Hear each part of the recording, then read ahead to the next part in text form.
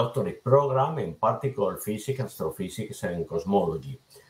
His main research are related to high-energy physics and astroparticle physics, in particular cosmic rays of extremely high energy. In the late 80s, he was working at CERN. He was formerly a member of the WA72, WA74, and A38, and finally the Delphi collaboration at CERN, where also some members of our institute were working these days.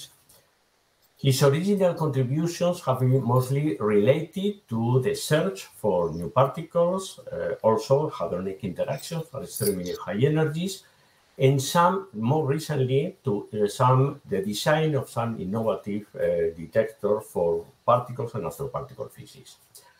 From the teaching point of view, he has a large experience of more than 20 years teaching at Portugal not only general physics, but also particle and astroparticle physics, and not only in Portugal, also at the University of Udine and Trieste. Recently, he's deeply involved in a project, the Southern Wide Field Observatory in South America. This is a ground wide field gamma ray detector, similar in a certain way to HAWK in Mexico and LASO in China, but to be built, to be constructed in the South Hemisphere. This is going to be the topic of his talk. Again, it is a pleasure to have invited Mário Pimenta to give us a talk in a topic which is quite directly related with the objectives of our institute, IPARCOS. So please, Mário, you can start when you like. Okay, so boas tardes a todos. Good afternoon to everybody. I thank the invitation. It's always a pleasure to give a lecture in Madrid, in Spain. The only regret that I have is to be remote, so I miss the dinner and I miss the persons and I miss all the good friends that I have in Spain and in Madrid, but that's life. I hope that in a few months we can go back to a normal social life and in discussion in corridors, because giving lectures without seeing people eyes on the eyes is very difficult and not so rewarding. But anyhow, that's life we have, so better to go to do it. So my talk, as Fernando was saying, is about a new project, perhaps a new dream or a new challenge, whatever you call, is to build a large observatory for gamma rays at high altitude in South America. So I try to explain the motivation and the status where we are. So, but first of all, I have to do a disclaimer. We are in an R&D phase, and we have already a big collaboration, as you'll see later on, and we have not yet an official design. We should have an official design in 2 years. So whatever I say is just engage me. So nothing that I will say is any official statement of the collaboration where we are doing the R&D phase. So I have the freedom to do my whole thinking, and of course that's what I'm proposing inside collaboration, but we'll see what happens in next 1-2 years. So let's start with charged cosmic rays by historical reasons, because I know GIS since 2005, and they are in the origin of any of the gamma rays. And I like always this plot, because it gives you the feeling where we are talking about. We are talking about of phenomena that spans over many, many orders of magnitude. So for sure you know everything about this plot, but it's always amazing that the energy of our beams in LHC is many orders of magnitude below of the energies that we collect at OG. And I start, always the question that we have been since the discovery of cosmic rays is where they're coming from. So we know that at about below the GV or in GV region, it's all from the sun. Then we have the galaxy. In galaxy, we have supernova that are one of possible sources of that we know that of cosmic rays. That at the highest energy you know already that are not from our galaxy, thanks to Auger, but we have candidates, several candidates, but we have not sure about what are the sources. But anyhow, there are the extreme environments that we have in the universe that are for sure the sources of these very, very high energetic gamma rays. I want to start, okay, I think I can go on this. We should know the spectrum, and that's the spectrum that one of the most recent spectra that we have collected all this year. And when you see this, I put here because you should pay attention that we have this trick to multiply the flux by some e to the power something to be flat in the region and to stress the regions where there are breaks. So there are these regions that historically they are called knee, ankle, and things like that. Auger is here in very high energy. With the observatory in part of charged cosmic rays, I think we can go here in the region of the knee. So one of the reasons that I want also to talk about Auger is because Auger is in South America, is in Argentina, in the Pampa of Argentina. You see the location, and it's very near from possible locations of our observatory. Of course, Auger is at 1,400 or something meters of altitude.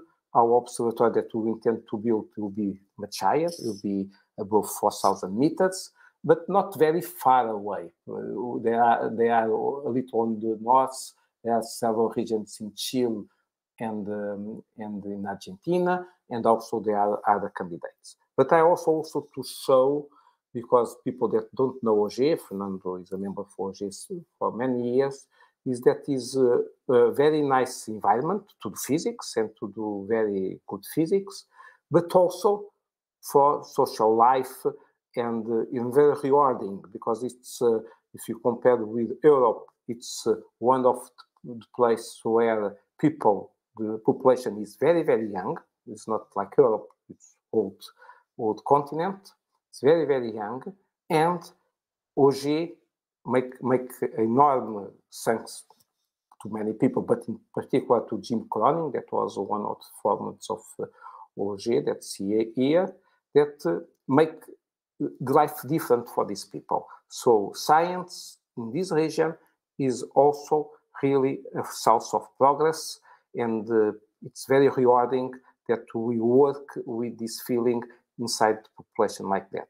And you need to have the support of population, because it's in the middle of nowhere, and if population does not support, then everything will disappear during the night. That was one of the problems in the United States when they wanted to do something like that, because people just tear off, just with like to target the things like that. So, and of course, it's very rewarding because we have social life and good food. So somehow we want to do another kind of observatory, but at high altitude, but looking also that this environment should do something for 20 years or 30 years, like Auger is running. So that's the results of Auger. I just does not resist to show the spectrum, and this result of Auger, it's very, very important. It took us many years to arrive there. So you see, multiply by 2 e to the power spectrum at the highest energy, and you see that we have already a very nice statistics. So nice that you see that there is a structure that nobody was thinking about. So we have this increasing that people was expecting, but there is a plateau, and then you have this break that nowadays is interpreted by the combination, by the convolution of some propagation effects like GZK and so on, but also for this exhaustion of sources. And now people, and that makes a lot of astrophysics problems because nobody was thinking how to have sources that could do this kind of spectrum. And the present interpretation is that we have a mixed composition and things like that, but it's one of my favorite subjects, but not of this today talk. And also we have very nice results in muons, and that was also one of my favorite subjects for many years. And what is nice is data shows that simulations are not good. So the present prediction after all these years from hadronic models do not reproduce our data. And that is very nice whenever it appears, and it's very interesting for the theoreticians, for the students, for everybody, because it's always better when we discover something that is not expected. But okay, let's go to the photons. So now I go to neutrons. So here we show what is called the Grand Unified Photon Spectrum. So with many experiments, many detectors, whatever. So we have here the scale of energies in EV. So here you have in wavelengths. Okay, here you see this peak is our famous cosmic microwave background. The region that we are going to talk about is basically what we are talking about, gamma rays. So definitions are always, the borders of definition are not very fixed, but okay. But basically we are going to talk to something above the GV, so 10 GV, 20 GV, 100 GV, probably more on 100 GV, so more on this, but on GV region, until the PV or tens of PV. So that's the region, the window where we want to explore. And in this window, if you see in this plot that is an old one, I was not able to get an update of it. You see that most of these are not really the experimental point are just limits. So that means that you don't, at that point, we didn't know very well what are the flux, the real flux. Okay, of course, integrate for everything. In these open points is the charged cosmic ray that was measured by Auger. And you see that, okay, somehow they are parallel because at these energies, they are obviously connected because you accelerate charged particles, and then the charged particle either give by inverse Compton or whatever, or by decay of hadronic particles, by p-zeros, for instance, then you give the spectrum of the gamma ray. So both spectra are deeply connected. So they are the two faces of the same coin. And that's why that is so important to observe both at the same time or never, or to understand the picture of possible sources. So we have the gamma rays. The gamma rays arrive to us. Hopefully, if we have satellites, you can catch them above the atmosphere, and then you have what you call the primary gamma rays. So you measure your favorite particle, in this case the photon. If you are not able to catch them above the atmosphere, then they interact in the atmosphere, and then you have Einstein working. So energy goes to mass, and one particle of these energies of several GeV can give thousands, many thousands of particles, and we have what we call usually a shower.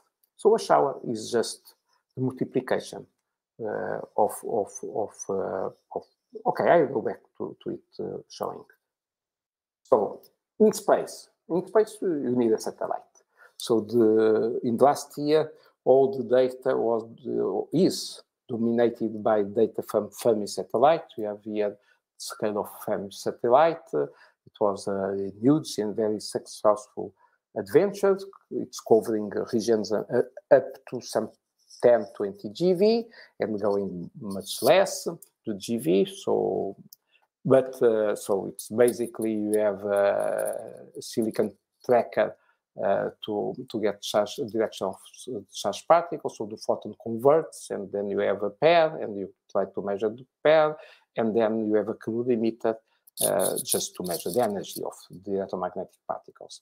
Everything it's contained. It's very nice, but very small, 1.6 by 1.6 meters. So we have really 2-3 square meters surface in space.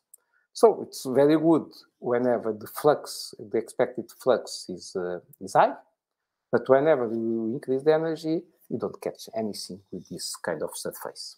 So we have to go to ground. And when you go to ground, you get showers. That is an image. Okay, I picked that from my talk in Auger. That's one proton at 10 to 19 electron volts hitting the atmosphere, and you see all the mass of the particles that goes. The green are muons, the blue are electrons, the red, I don't know, are pions or some single kaons or whatever.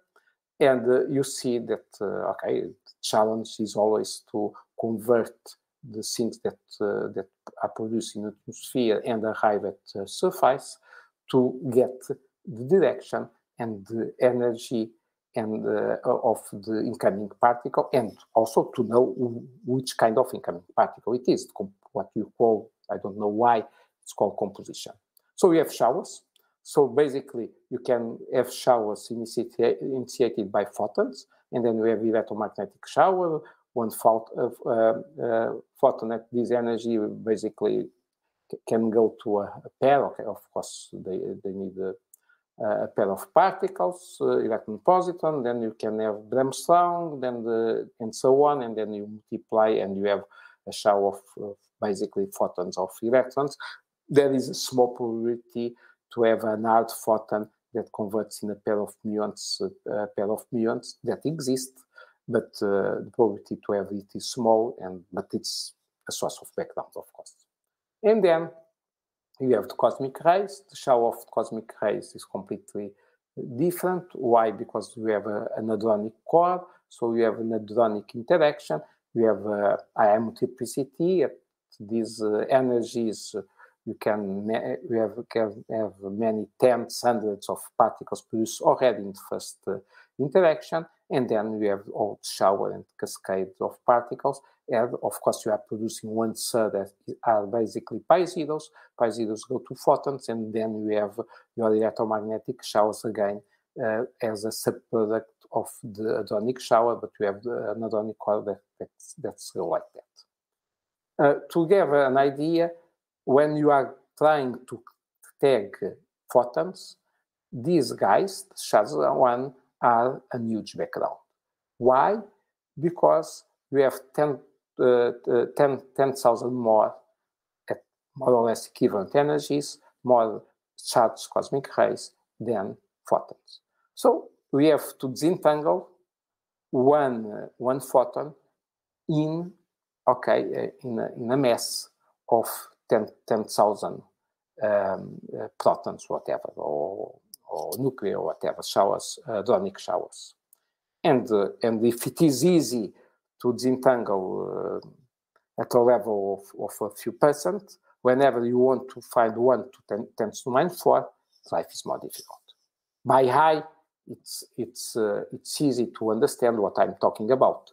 Here is a shower of 50 GeV in the atmosphere. That's the longitudinal profile, and that is the transverse profile at some middle point of the longitudinal profile. So you see that you have a compact core, so you are seeing the electrons.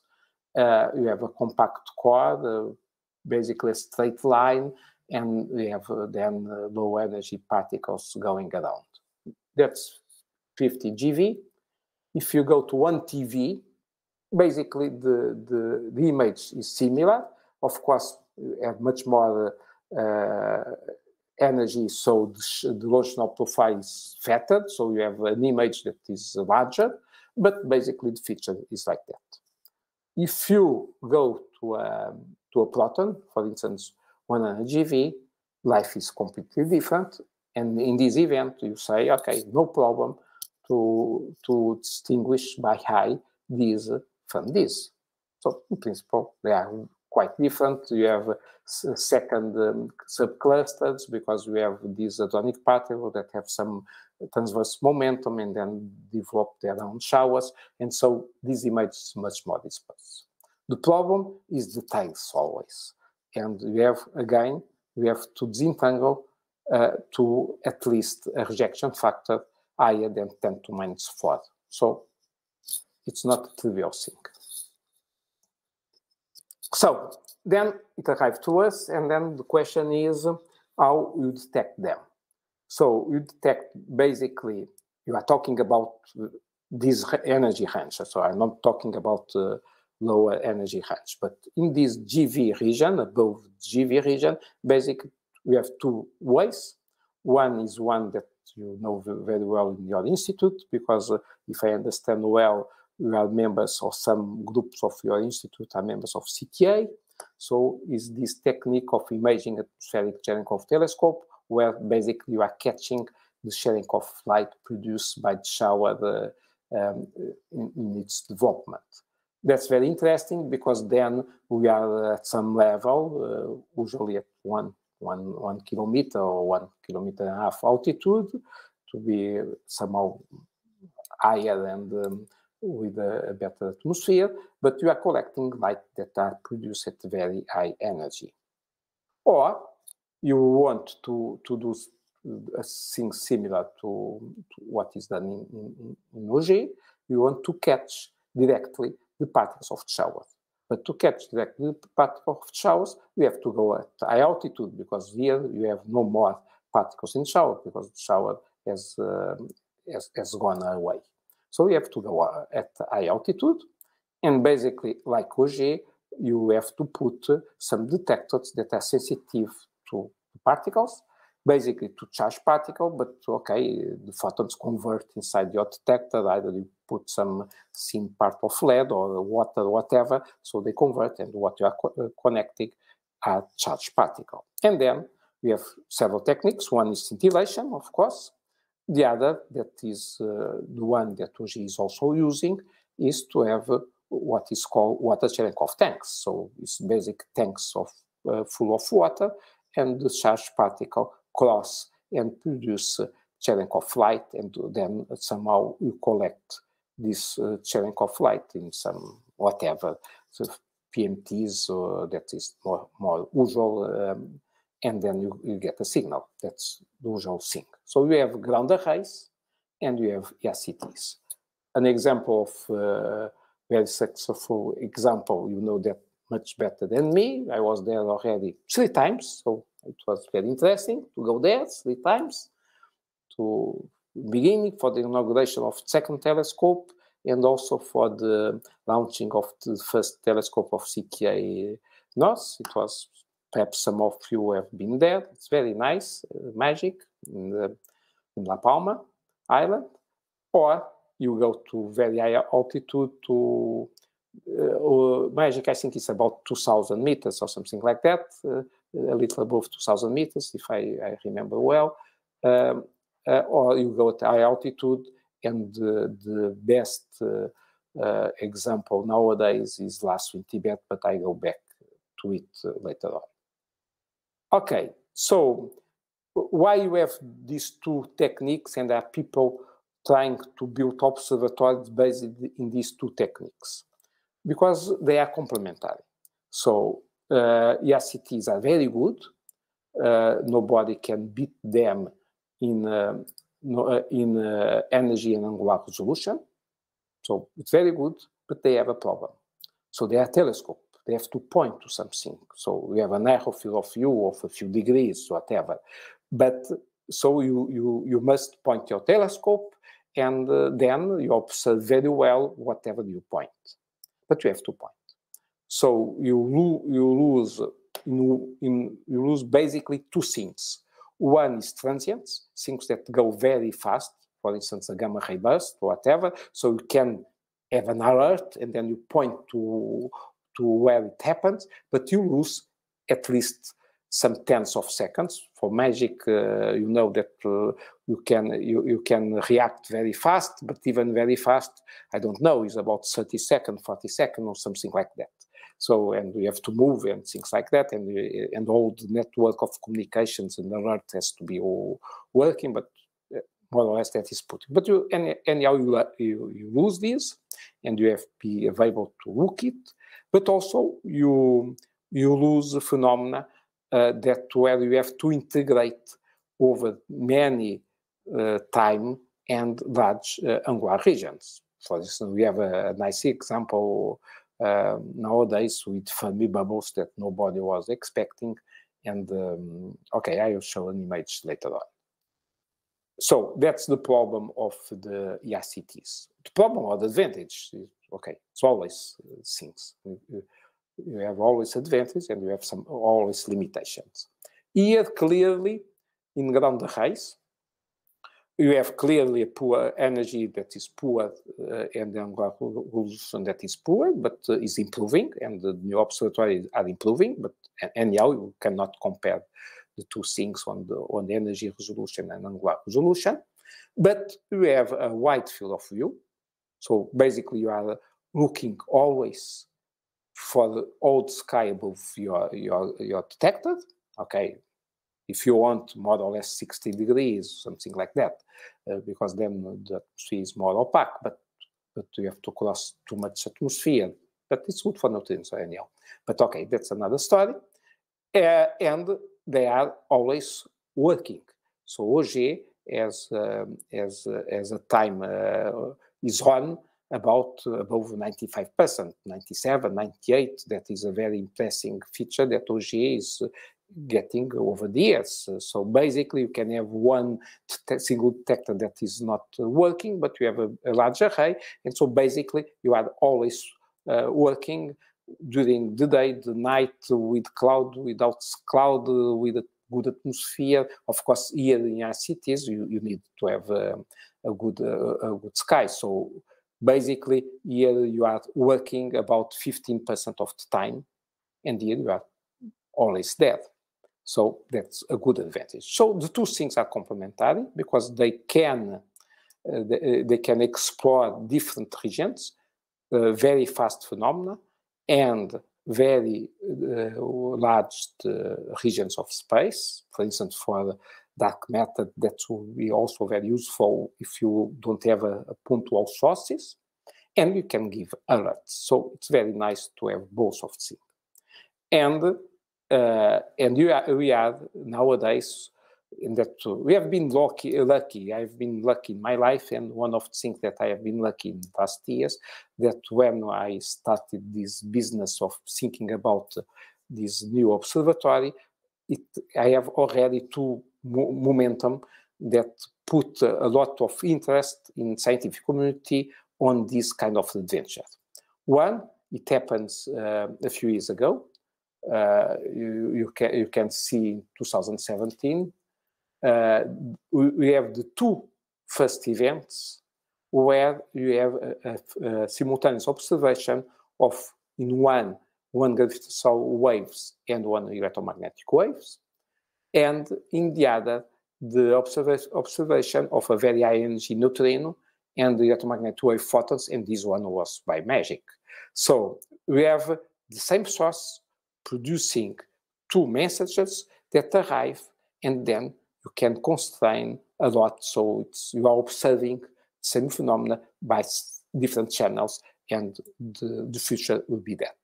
So we have to have all the possible channels in connection and build a network, and I was very lucky because that put the pressure to have everything to cover all the sky, and also something that a few years ago I was very, and still I'm very, very interested, is also the low energies. This GV range is to make transition between the firm and satellite and the high energy data. And so here we are talking about things that happens at most at a few tenths of GeV until 100 GeV, something like that. We are not talking about the very high energy photons. So I was lucky in 2017 when this appeared. Of course, I have no contribution on that. So I benefit from the work of the others. And I was very lucky this year, already last month, when, okay, you know that they had the data, but the data was published in May this year, where LASSO has first time discovered sources that are emitting photons between a few hundreds of TeV and PV region. And nobody a few years ago was thinking that that was possible to have sources with this extreme energy. And so all the adventure of gamma rays that most of you know better than me start with GeV, then TeV. The first TeV photon was an happening, then 10 TeV. A few years ago, the highest energy was about a few tenths of GeV, and now we are already basically 2 orders of magnitude above, so you are already reaching the PV. And that's very impressive, and that makes the dream of many theoreticians on astrophysics. I'm not an astrophysics, so I'm particle physics and astroparticle, not astrophysics, because I don't know enough for that. But okay, so I was lucky again. So what is the present situation of gamma ray observatory for high energy? So in red, we have the ones that are working nowadays for RCT. So we have Veritas, Magic, S, basically. And for ground arrays, what are working nowadays is basically, at least the biggest one, are OC in Mexico, as Fernando was saying, and LASSO in China, in Himalayas. Not at Tibet. In Tibet, they had a previous experiment that was Argo, but was smaller, much smaller. So they have this one. So you see, if I just go to ground arrays, you see that the entire south sky has no observatory there. And the south sky, of course, is interesting because it's half of the sky, and half of the sky is considerable, but also because in south we have the center of our galaxy. And our galaxy, the center of our galaxy, you know that we have all these black, they have this black hole, big black hole in the center of our galaxy, is a source of many newborn stars, many happenings are there, you have a lot of concentration, you have a lot of source of photons. So we are missing at the ground arrays the center of our galaxy. So, of course, as someone was saying, one day or another, this has to be solved. And what we start thinking basically was an adventure between Portugal, okay, our group that was in OG, Brazil, CBPF, our friends in Rio de Janeiro. Everything is start with friends. That's the good thing in collaborations. And our Italian friends from Padua, Udine, and things. We say, okay, why not there to go to South America? We are already in OG. Why? We know the environment. We like the environment. We like the food. We like the people. We like the physics. It's nice physics. So let's go. So that's where we started this kind of adventure. Personally, we start with a small collaboration that was called Lattes at this time. So it was basically Portugal, Brazil, Italy, and Czech Republic. I was always trying to convince my Spanish friends, but somehow in Spain is difficult because all the money for this kind of activities goes to CTA. And also, I can understand because it's in Canarias. And they are always saying, before you have built the thing, we are not allowed because politicians will kill us if you ask money. But we are not in a time of money. We are a time of thinking. But I have already, we'll talk about some collaboration with my Spanish friends, and I hope that some of you in Madrid will also be interested and somehow put questions to me, to Fernando, whatever. Fernando was even in some of talks of our meetings in beginning in time of flight. So the idea is to do it in the Andes, and we have formed this collaboration. This collaboration was formed after the meeting in Lisbon in May 2019. And it grew very fast, faster than I thought, because we start with these nucleus and putting together with people from OC, that had also the plan to do in that time what they call a OC South. So we have lattice and OC South, and at the end, the most difficult thing was to choose a name, and the name was not very easy and is not brilliant. And for the moment, perhaps then we'll make a call for ideas for name, but for the moment, it's called the Southern Wide Field Gamma Ray Observatory. It's an R&D, it's in a design phase. I prefer to call it design that R&D, because it's not, okay, we have some R&D activities, but basically we have a design activity. And now we have already 13 countries there, 53 institutes. Of course, some institutes have just a few people. 100 people in these institutes that are members of the collaboration, they have signed a MOU. And we have 32 researchers that are listed different, because what we call supporting institutes or supporting scientists that from many countries, but that are for some reasons, and basically sometimes political funding and things like that, or more critical mass, they have not, their institute is not an official member of the collaboration.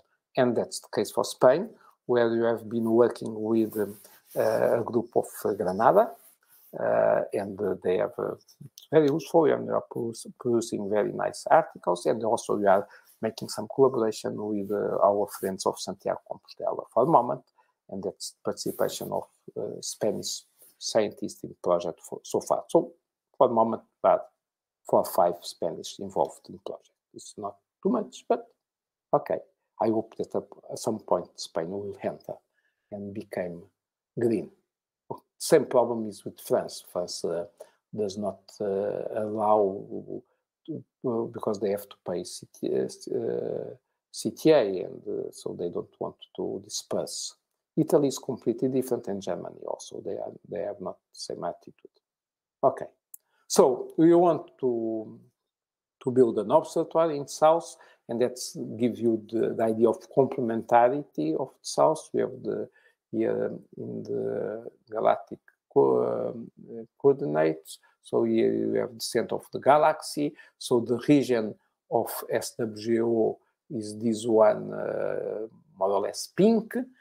Blue is the region of OC, and this dark pink is the region that we observe in SWGO, we will observe in SWGO, and it's not accessible to OC. So of course that depends, the detail will depend the exact location of the site, but we know more or less the position. So we don't know if you'll be at the end in Peru, Bolivia, Argentina, or Chile, but you don't, of course, for in terms of science, most south will be better, but okay, you see. And you have this galactic center, and you have the Fermi bubbles that I was referring, this large structure that was a very important and surprising result from Fermi, and you know for sure the story of discovery of the Fermi bubbles.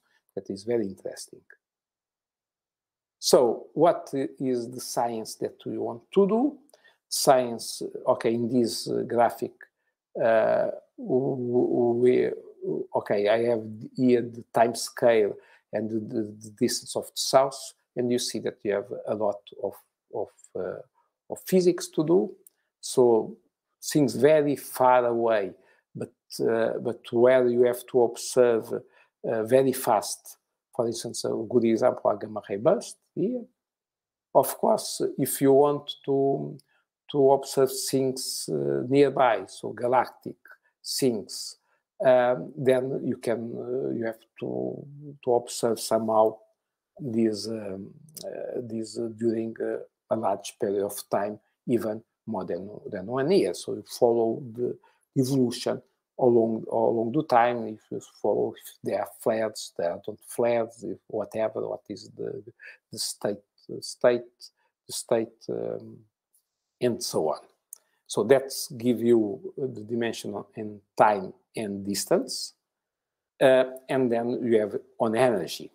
So on energy, I was talking that satellites go to the tens of GeV, and I was talking that Perugia, it's at highest energy. It was designed basically to go above, near 10 to 19, above 10 to 19 until few 10 to 18. But now we have low energy extension in Auger, and then you go already to 10 to 17, even below 10 to 17. So 10 to 17 is 10 PV. So clearly, my ambition, our ambition of our group is to somehow to fill this gap between present satellites and Pierre Roger in south. The present observatories like LASSO and OC, basically they start, the window starts about a few hundreds of GeV. So clearly we would like to go below, and if possible to go to high energy. And I will try to convince that is a dream, but is not, I hope, a completely unrealistic dream. So I don't go in detail with Science Go that I pick from the official documents of SWGO, but you see that you have many core science goals, and you have defined, we are in a design phase, requirements to say, okay, you have to build a detector that will be to do something that is useful and the people want. So for each goal, scientific goal, we have defined a requirement, and up to us to prove that we are building a detector that complies with these requirements. So this is an exercise that we were doing in Lisbon, is to get an order of magnitude of the size that we need. Of course, the size, when we are talking about size, basically we are talking about the highest energies possible. Because as we see, when you increase the energy, the flux decreases very fast. We tend to 10 to 2.7, 2.5 to whatever, to something, a little less than 3. And so we have this decrease on flux very, very energetic. And to compensate this decrease, we have to increase the area. That's the only game. Here, in this square, is the present, this result made of this year of LASSO. So this between a few hundreds of TV, or above 100 TV, and PV, the highest event they have, it's almost 1 PV, so 900 something TV. So the flux will be something like that.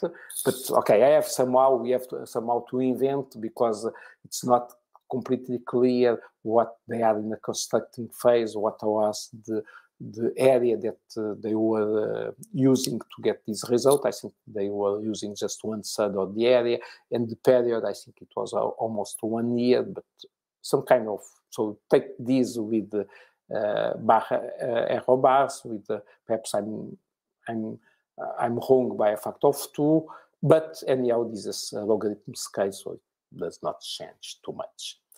And here, it's the line that you get from the extrapolation of this line that I have shown in the beginning on this region, what more or less people think are the flux on this region.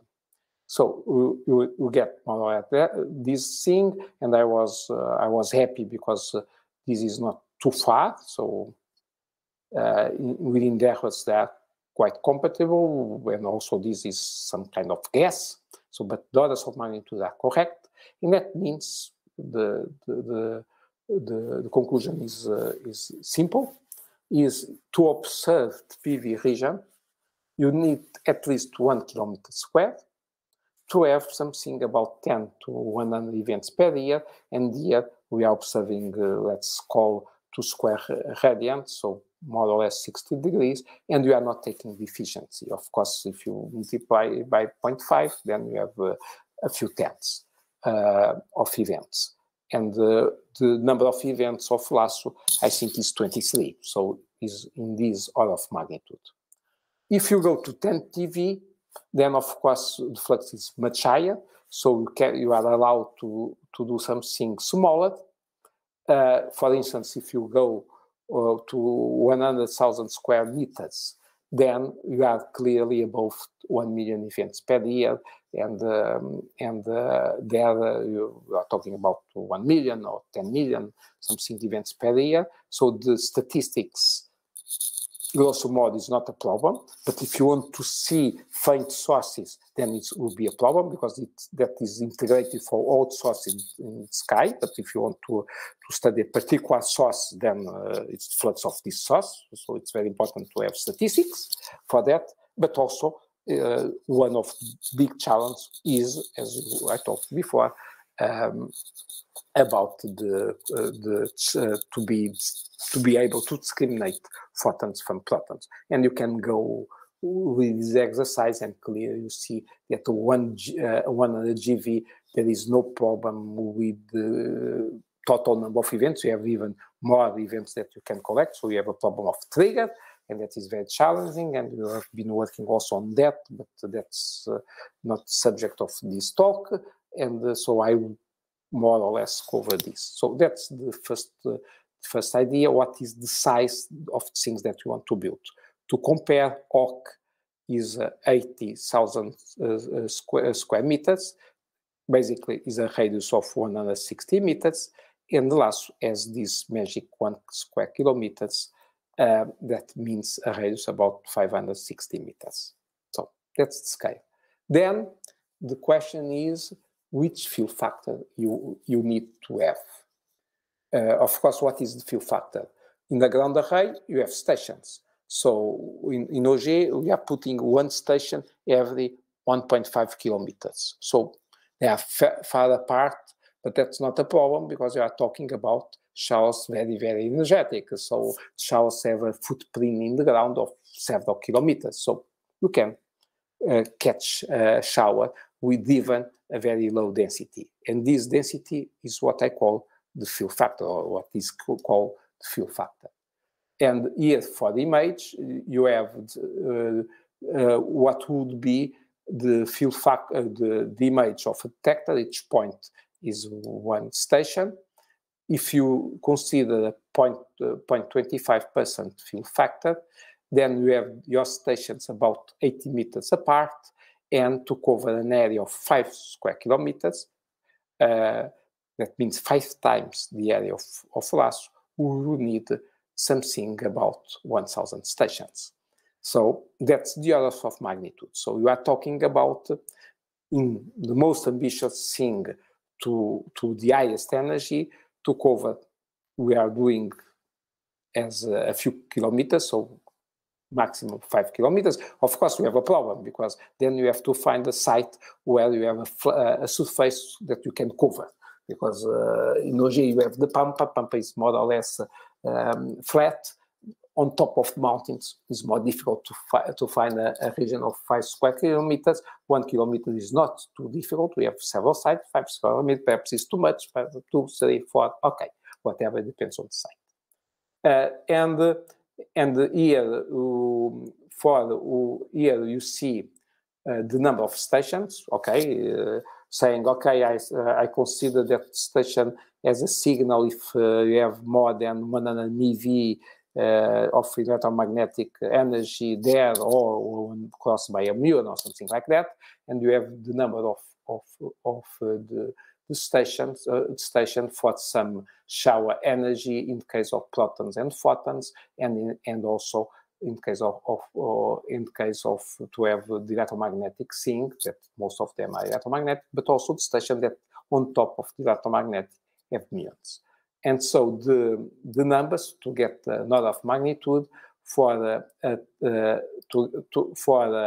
PV vertical, that where I put the core at the center of the array, I have about 100 stations, even with these small field factors, and 30 of these 100 stations will have muons.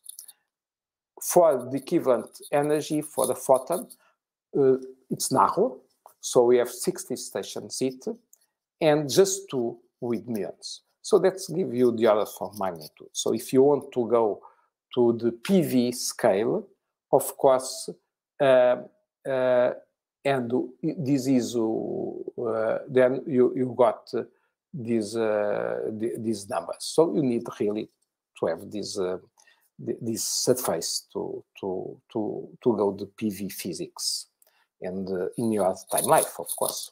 And here you see the number, the evolution as the energy and things like that. And clearly, what you see is if you go from if you go, so the PV is here. If you go well above, below PV, then the number of stations is going very low, so below 1. So that's not good. So 1 with muons, but 10, 8, so that's not so good. So if you want to play with physics, you have to increase the field factor at these energies, but in smaller areas. So where I have talked already, so we have this our magic square, where we have people that are proposing sites, and we hope to clarify which site, which best candidate site, and of course that depends a lot on the support and of local people there, because we cannot build an observatory against the will either the country or without the participation, the engagement of the scientists of this country. It will be impossible. It's no way to think that OG could ever be built in Malargüe without the support of the local authorities, of the country authorities, and of course, most on the top of it, of the Argentinian scientists. So we need to have this, and for me personally, that's one of the key factors on choosing a site. You can choose a site by many theoretical parameters. Some of them are more or less equivalent, some are a little better or not, but there is one key parameter for me, is the local support and the interest of the community on having it. Okay, let's see what happens. Positive was not easy on south. Then, which detectors? So I am talking about the 2 ground surfaces that are there. So where is OC? OC is basically water sharing of tanks, but you see they are huge water sharing of tanks. Each tank has about 200 tons of water, so it's huge. And then you have a few hundreds of these tanks covering an area of 20,000 square meters. That's more or less OC. And here in Laço, what we have basically 3 pools in the center, behind these roofs, on the bottom of this roof. We have pools. Pools is always difficult to build. We have it's very environment demanding, and we have a problem of commissioning and things like that. But Chinese are not afraid of everything. They have built the Great Wall, so they can build whatever. So they have these big pools of water inside.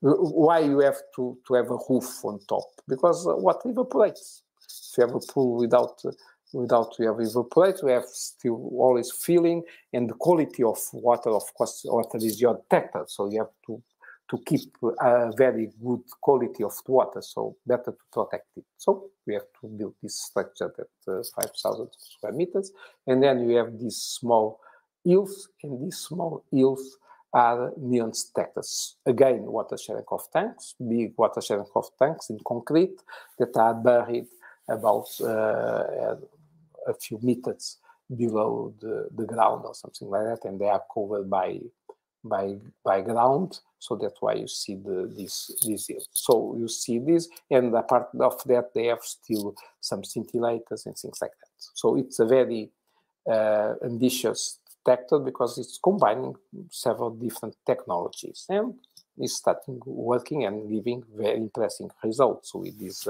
high energy photons. So which detector we are considering now? So we are in a R&D phase, so are people that are proposing different solutions. Of course, it's always inspiring in what have been done in the past. So are people that are inspired by the example of Chinese. That's not my favorite option, of course, to build something big on center, a big swimming pool. And then we have detectors buried or not buried around, covering the. This is big, but this is basically 20,000 square meters. So, and the rest of it, we have to cover 1,000 kilometers. Then you can say, okay, but if we need water, why do not go to a lake? And there are people that are exploring the solution of the lake. Of course, solution of lake has a big advantage. We have the water there, but we have still a lot of problems because first, your lake should be high enough and deep enough, and you should be authorized to use the lake to put glass, not to bother local fishermen and things like that. There are not so many lakes at high altitude. We are not talking about 4,000 meters in depth, but there are a few, in particular in Peru. But also the area is limited. So when you are talking about a few tenths of square meters, it's okay. But if you are talking about kilometers squared, it's not okay. So you have to put outside the lake. The lake will be somehow the quad detector like this, and put everything on. Or you go to the OG and OC idea of water Cherenkov tanks. And nowadays, everyone is allowed to dream or whatever you want, and to have several designs for these water Cherenkov tanks with double layer, single layer, different size, etc., and so on. So, and this is the pond and so on. So, what is our option that we are proposing in Lisbon since already 1 year, and with the help of people from basically our friends of that were coming from LATS, but with already other newcomers. That means CBPF, people from Padova, people from Czech Republic, and things like that. Basically, the core of LATES is smaller tanks, is 1.7 meters tanks, not okay. When I say that, we are designing, so more or less, that's not of magnitude. More or less 4 meters, so basically much smaller. It's basically the size of OG tank, a little bigger. OG tank is 3.6 meters and it's 1.2, 1.3 meters. So this is a little higher than the leader, but basically it's the same thing. With same technique of OG, of course, we are coming from OG, but with PMTs not on top as OG, but on the bottom. Why? Because you want to get direct light. So when you have the particles, if you have a muon, for instance, going down, so you have a Cherenkov tank cone, and you have the direct light.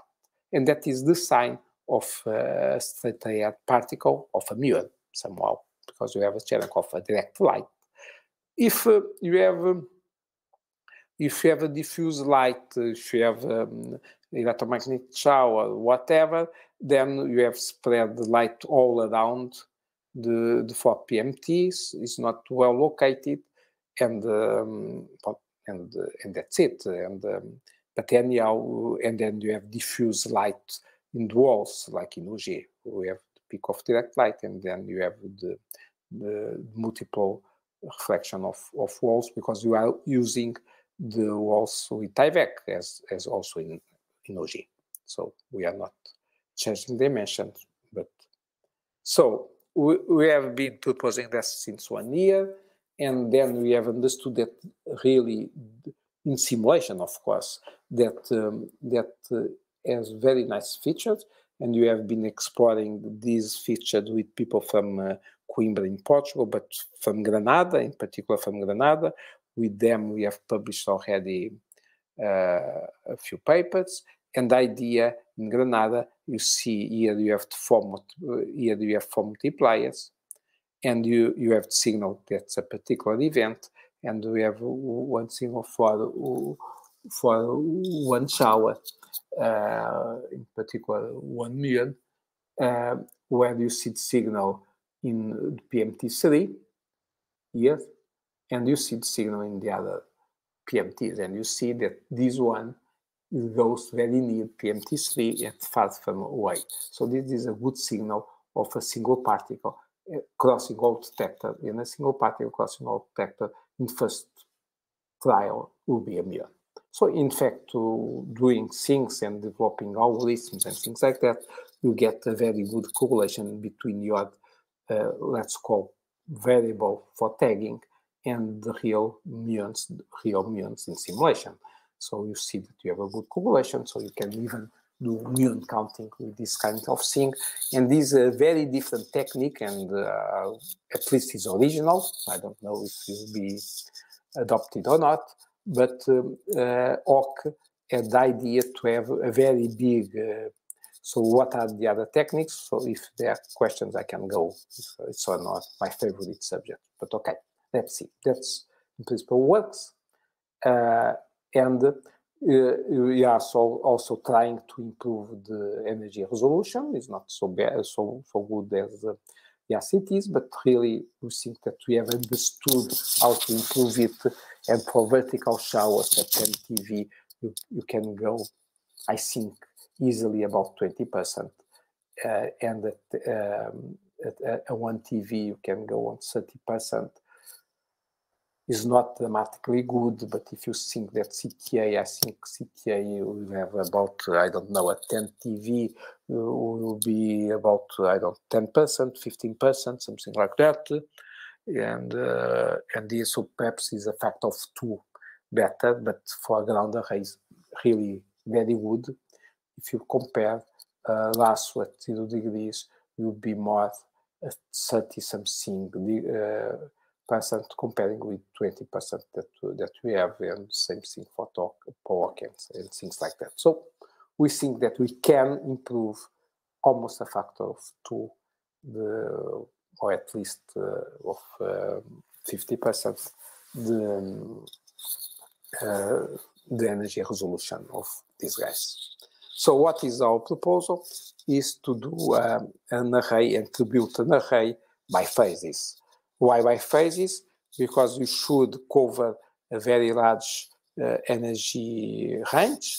And so we have done the exercise. So per lower energy range, we need an array that is more compact with a high fill factor.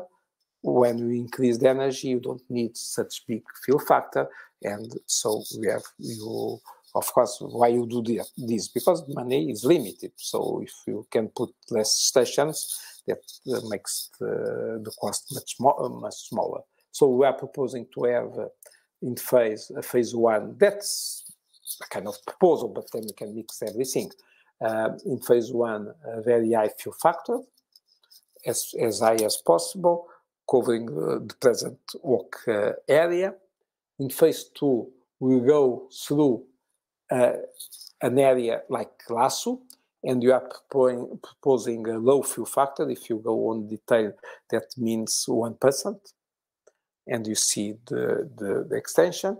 Then you propose on phase 3 to go back to the compact detector business, but perhaps you don't need a fill factor of 75-80%, but you can survive with 50% or whatever.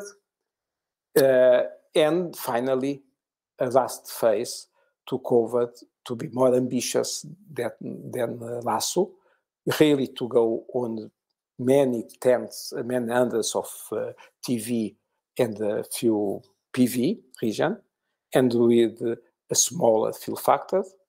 That the example that I've done differently, and that's it. And then we have the detail of number of PMTs. It's not a detail because it costs money, but of course you can do, and with this kind of thing, the good thing is this is very flexible, and for each phase you can define very precise physics goal, and of course if you just win the lottery, then you can build everything very fast and all the phase more or less at the same time. If not, you build phase by phase, and you can modify and accommodate phase according to scientific goals, and you discover that it has been all will be done. So that's our proposal. And the number of PMTs, okay, that was detailed, is variable. We are proposing for the low energy, it's good to have more sensitive area, and it's good to support this asymmetry signal that I was talking before.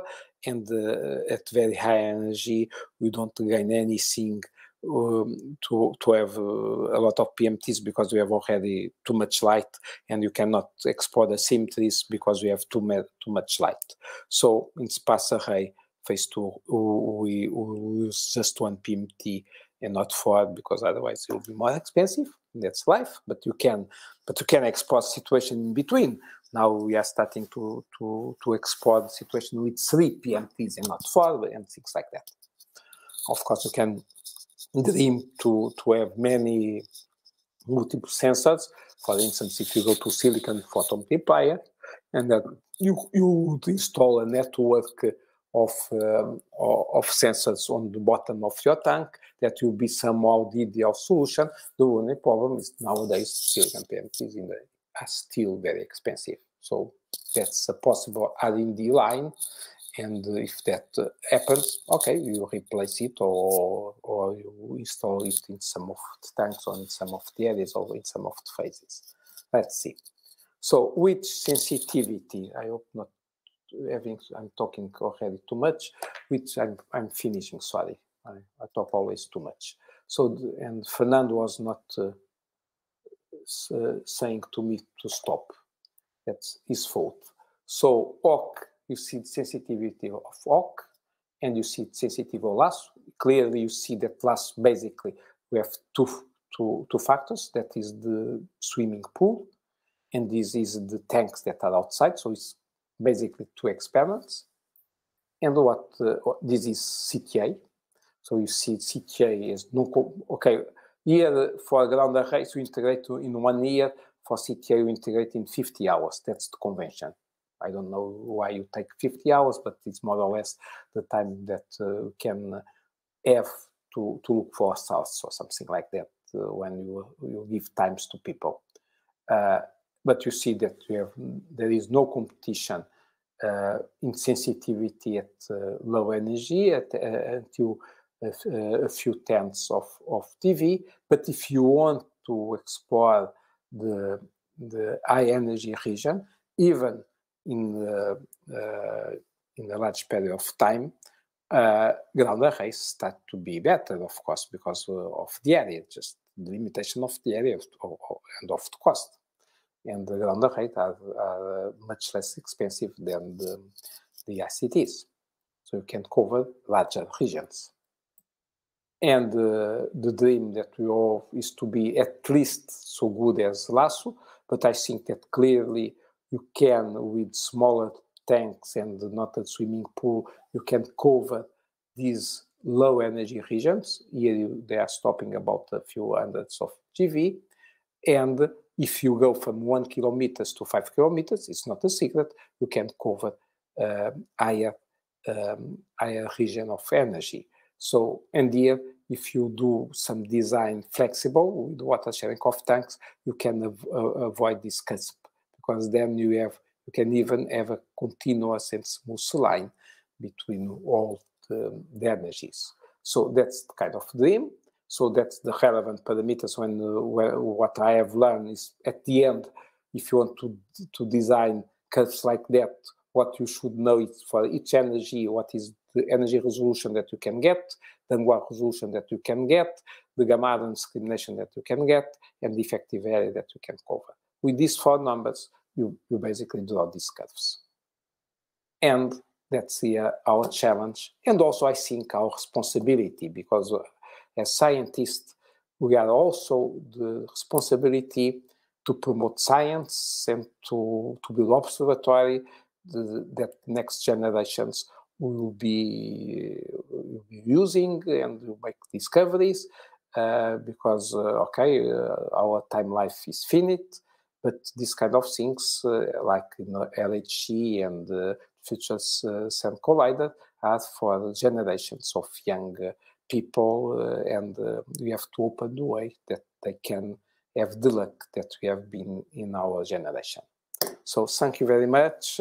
Sorry to talk about too much, but it's always a subject that I keep talking if nobody stops, and I was not seeing the face of you, so I don't know if you are bored or not.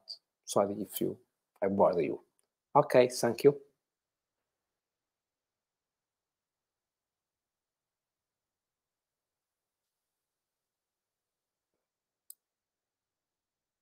I'm over, Fernando?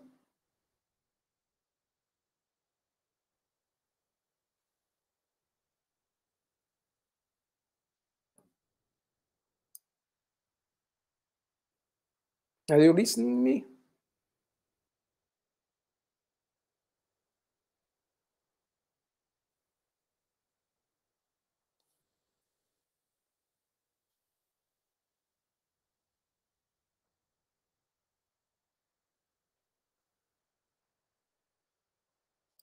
So.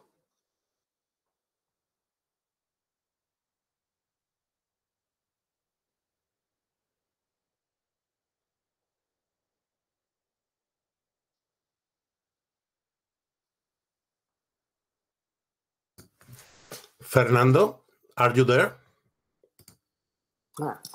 Have you listened to me? Have you listened to my talk? Jesus?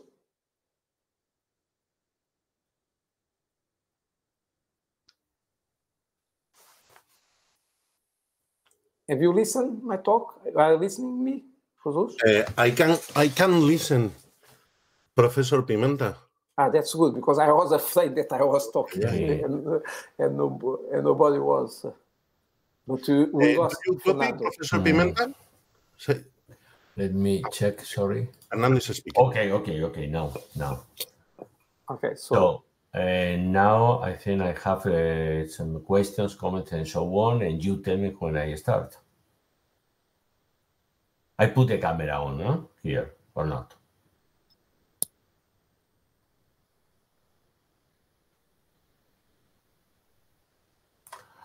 Okay, I think, should I start now? For me, it's okay. You can start. Okay, I will. Let me see.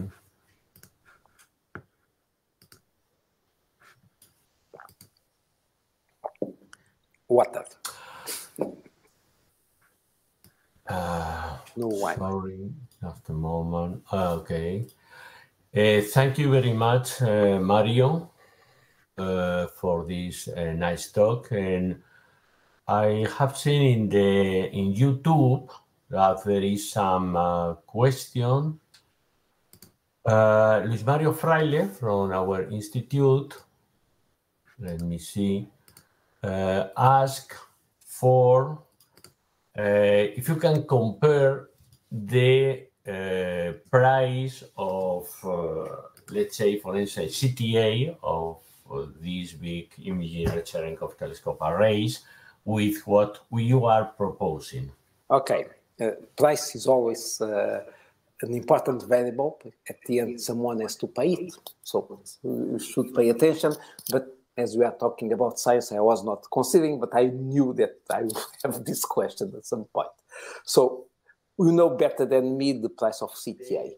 The numbers that I have, the order of magnitude, people were talking about 40 millions or 50 millions for CTA North in Canarias or something like that.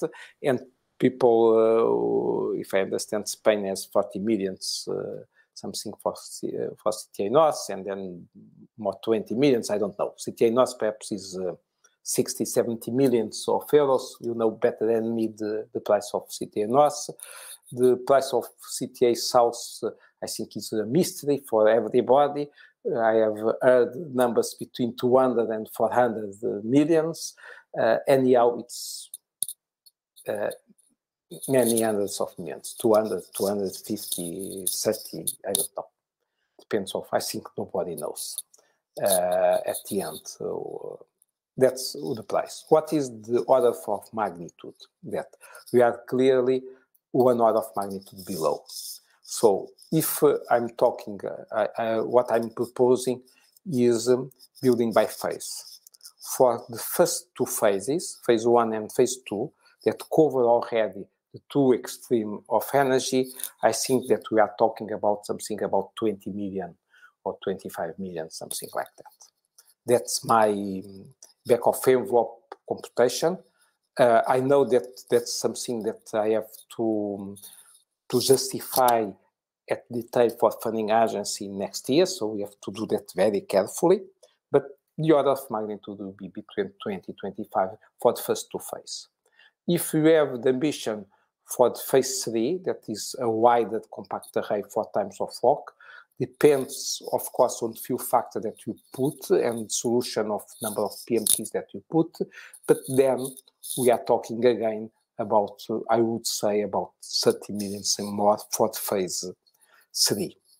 For phase 4, that extending for 5 square kilometers, I would say something about 10 million. So that depends on the money that you have and the priorities on physics that we have.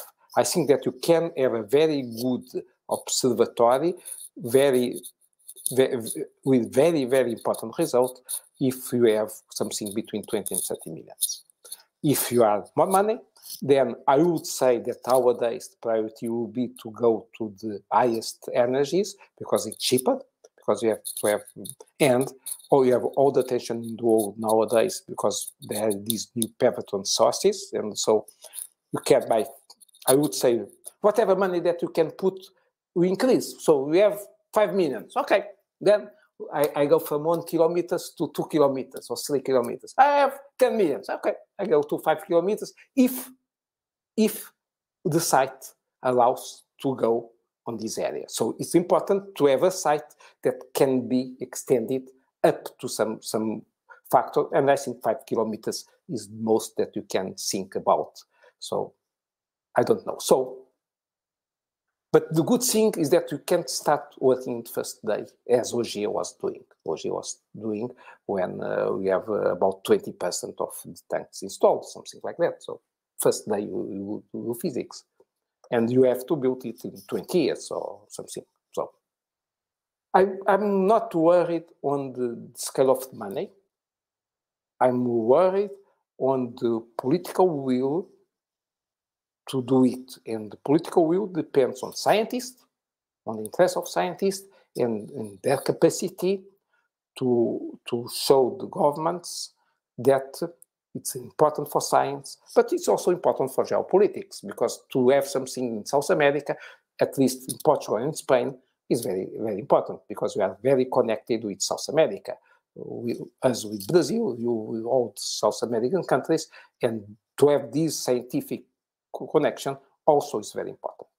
And I think we have done it in Ogier. I think in Spain, in Portugal is more strong, this connection with Brazil, if I understand. But clearly, it will be very, very important to have an institute from Madrid, because center of Spain, entering in the game. So sorry for propaganda, but I'm also there for that. Okay, thank you very much. I don't see any other question in YouTube, but just a simple question. Perhaps you mentioned about that. You mentioned about several possible phases, and you compare the performance of this detector with LASO and also with Hawk. And in principle, you could reach the same or even higher sensitivities to LASO. But a realistic schedule, time scale for this, because okay, you are comparing with what Hawk and LASO are today. Yeah, but okay, So give me 10 minutes. I guess in a certain way, what you mentioned now depends on political decisions of many things that are not predictable. But I guess that in a certain way, you have thought, okay, if either we are able to build this in a certain number of years or it doesn't make sense. So okay. So that's a good question, because I'm not so young as I was before, and I would like to have it built in my time life, starting at least built still in start life. So it's a very important question for me: is can you build in your time life or not? So let's define T0 the moment we have 10 millions. Okay, somehow by some, okay, put all countries together, Germany, Italy, Brazil, if Brazil is better than it is now, but that's another story. Portugal, okay, small, hopefully at some point Spain, whatever. We have 13 countries. America, England, so in 13 countries, you should find a way to have 10 millions in the next 2-3 years. On funding agency, whatever, some countries before the others. Let's suppose that you have 10 millions, and then you have 10 T0. If I have 10 millions, I think that we have to decide, of course, the design in the next 1-2 years. We decide that the design phase should end it by 22, but with this pandemic, everything is late by 6 months, so it will be not the end of 22. Now probably will be the first semester of 23. By the first semester 23, we should have a design and should have a site. And then we need 10 millions. And if you have 10 millions, I'm convinced that in a scale of a few years, less than 5 years, you can install and getting working, because most of the things are conventional. We can always dream to do other technology, to put silicon PMTs, but water sharing of tanks, if you go to the solution of water sharing of tanks, we have 20 years of experiment in OG. You know the companies that have built them. PMTs are working since ages. Water, okay, we have to know the water sources, we have to transport them, but that you know to do it in OG. So everything, the liners is there. There is no technology showstopper in building it. It's a question just to have money to do it, and the political will and scientific. So people should be convinced, first of all, on science, that is worthwhile to build. But you can start really the game, I would say, to have an order of magnitude 10 millions. Then with 20 millions, and that will go up to the money, because if you get results, then you get more money, and perhaps in 10 years, you after the 10 T0, you have a complete thing if everything goes well. That's more or less the time of OG. If you compare with OG, I think the first meetings of OG were at the end of 80s, beginning of 90s, 92 or 93 in Paris. They choose the site beginning, I think. I was not in the beginning of OG. I entered in OG in 2005, into 2005 already in this century. But okay, and OG was officially inaugurated, completed the 1,600 hectares in 2008. So it was basically, since the beginning in construction on site, was 10 years until completion. I think this scale of time is smaller. In principle, you have more tanks, but it's smaller. So everything is concentrated, but it's also to do that is at 5,000 meters. So you have to prepare very well things at low energy. You have to have a base at low energies, and then to transport, because to work at 5,000 meters is not trivial, at least for no local people. But okay, it's not the moon. So you can do it, and we have Alma is higher. So one of the sites for this in Chile is near the Alma site. Alma is at 5,400 meters, and we are talking one of the sites is nearby at 4,400, and 1,000 meters make a difference. And so it's easier, and Chinese are working there. But of course, it's not for everybody. There are people that are not able to go to these altitudes. I don't know if I will be able to go, but let's see. Okay. I have just seen a question of José Luis Contreras. I didn't realize before. Would it be possible to go to not so higher altitudes? I guess you price. Okay, you pay enormous because price. Perhaps you would have more chances to find places and so on. But this is the question of José Luis. Yeah, that's true. That's of course very true. But the problem is the low energies. So if really you want to fill the gap with satellites, and if you want to have the gamma ray burst, to have the transients, to have the flats, all this scale and the energy that is very relevant to Fermi bubbles is below the order of 100 GeV. For instance, present LASSO and OC are basically missing this region. And this region is nowadays very, very important for multi-messengers, because that's the region. Magic, for instance, we have, I don't know what was the energy, I think it was higher, it was a few hundreds of GeV, but it's not PV.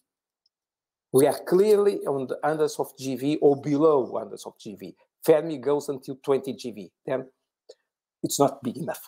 And we cannot build something in space so big, because it's very expensive to build 3 square meters in space. You cannot build 1,000 square meters in space. It's possible, okay? Perhaps you can put in moon, but then it's more expensive even. So you have to go to high altitude. Otherwise, the showers don't arrive to the surface. Of course, in ICTs, you can do it because you are collecting Cherenkov light. You are not collecting particles. That's why you need to go to high altitudes, not just to explore the view. But it's nice to view, should be nice to view. Okay, thank you very much. I think there is no further question. So again, thank you very much, Mário. So it was my pleasure. Interesting talk, and thank you to all the attendants to this talk. Okay, so I think we can close here the event. Ok, bye, everybody. Adeus, fiquem bem.